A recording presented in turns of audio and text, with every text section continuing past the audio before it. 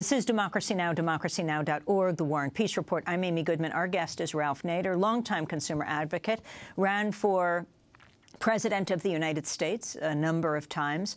Ralph, I want to start by asking you about the latest meeting yesterday, town hall meeting Donald Trump held in New Hampshire.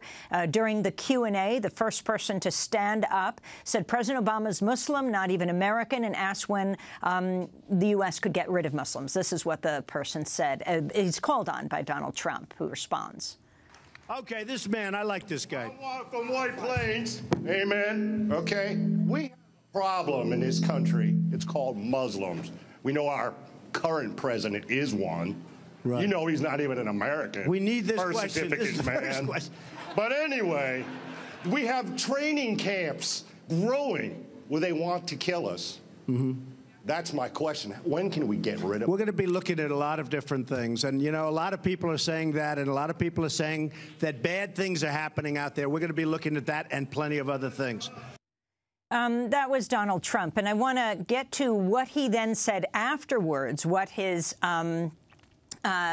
campaign said. They issued a statement to the Washington Post saying the media wants to make this issue about Obama. The bigger issue is that Obama is waging a war against Christians. So he certainly didn't back off his response or what his supporter said in this Q&A. Your response to this, Ralph, and then overall just talk about what we've witnessed this week with the Republican debate. But respond to Trump first. What should he have said? Well, what would he have said if the man said Jews instead of Muslims?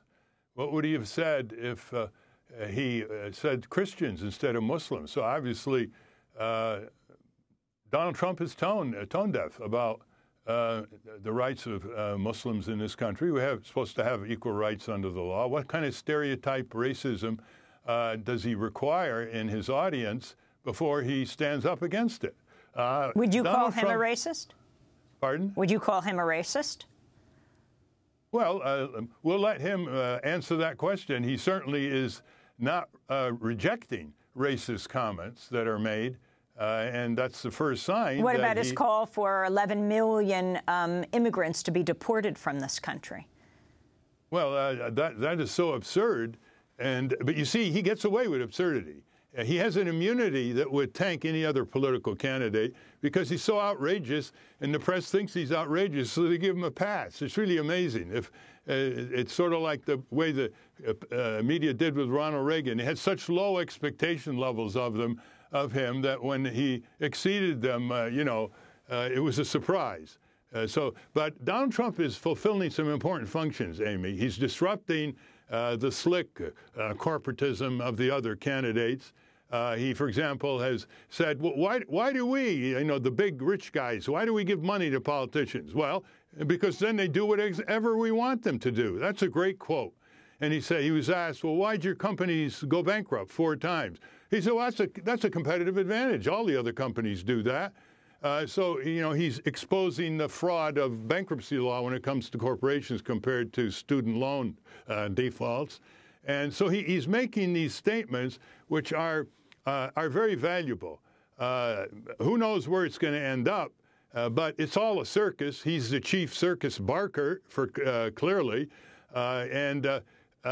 All these issues that you talk about on your program and other serious programming go by the wayside. I mean, we've trivialized the campaign to select the leader of the so-called greatest power in the world. Ralph Nader, we just have a minute, and we talked to you right after Bernie Sanders announced his candidacy for the president. Now he is ahead of Hillary Clinton in the polls in New Hampshire and in a number of polls in Iowa. Your response to what this means? Well, he's tapping in what we all knew. There is a left-right coalition behind Main Street against Wall Street. They don't like crony capitalism. They don't like violation of civil liberties. They want criminal justice reform, whether it's left or right. They're very worried about empire abroad and all the waste in the government and the Pentagon and elsewhere. So he's tapping into it. He now needs to broaden out. He's got to have a corporate crime policy, not just a Wall Street anti-Wall Street policy, and he's got to deal with military and foreign policy. Everybody that I know of in the progressive world are waiting to see how he's going to take on Hillary Clinton, the master corporatist and the master militarists, the latest being the turmoil in Libya spilling over Africa. That was Hillary's war against the recommendation Ralph of Secretary Nader, I want to thank you for Defense being with Gates. us. I'm Amy Goodman. Our website, democracynow.org.